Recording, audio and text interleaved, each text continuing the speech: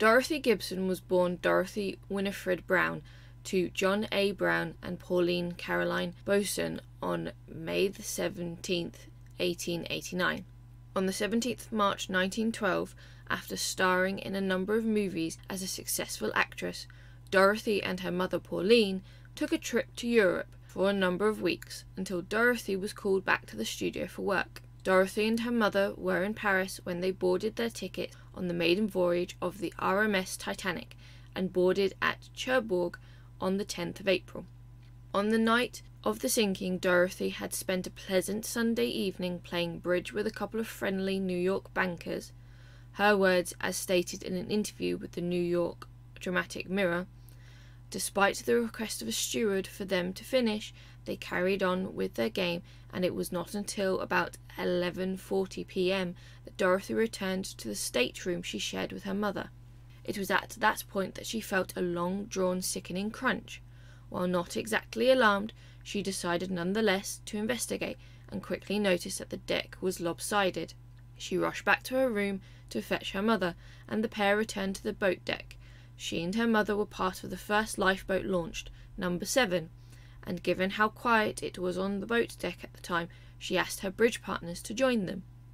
However, events took a turn for the worst when a hole was found in the bottom of the lifeboat, causing icy cold water to rush in and almost flood the boat.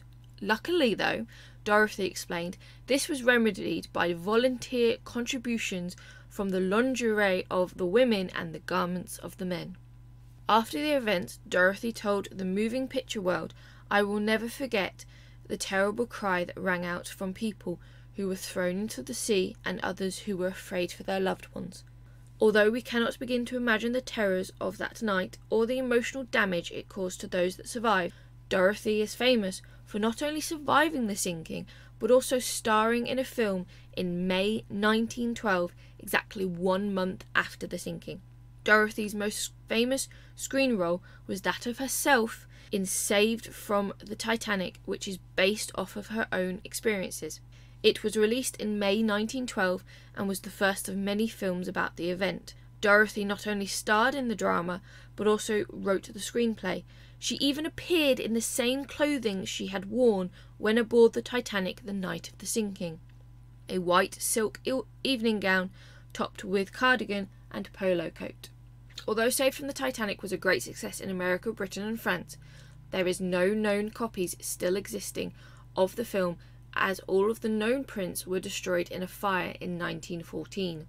She retired from filming after the release of Saved from the Titanic in May 1912, and it can be noted that Dorothy was the highest paid movie actress in the world at the time of her premature retirement.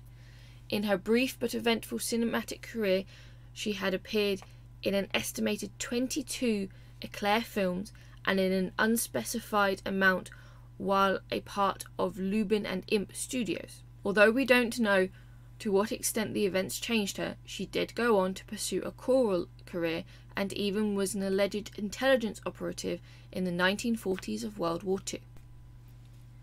Thank you for watching, and to support our channel, please do not forget to subscribe.